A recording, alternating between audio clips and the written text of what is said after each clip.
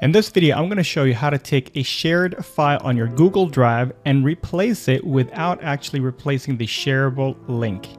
This is a shared file on my Google Drive. You'll notice that it's got the icon for the shared link. Now, if I go ahead and right click on that file, click on Get Shareable Link, it's going to give me the URL that I can send to people so that they would have access to that particular file. I'm going to go ahead and select this, copy it, and I'm going to paste this into a new tab just so that you can see what it looks like. This is a sample assignment that I have, and you'll notice that the text is mostly black. It's just a one-page document. Let's say that I want to replace this with a new version, and the new version is going to be in a different color and it's going to have some additional instructions. I happen to have a copy of the version that I want to upload. You'll notice over here that the text is in blue. The instructions are slightly longer and more detailed.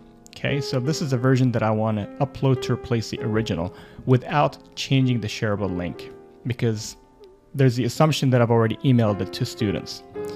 Now, the way to do that is, let me go ahead and go back to the folder.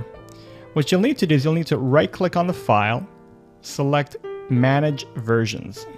Click on it. This is the current version that we have uploaded. To replace it, you'll need to click on Upload New Version, select the updated file, and click on Open. This is going to upload it to your Google Drive and have it replace the old version. Now, the old version is still going to be on your Google Drive. It's going to be labeled as version 1, and it's going to be on your Google Drive for about 30 days. You'll notice that it says that right over there. After that, it's going to disappear. All right, so once you've done this, you can go ahead and click on Close.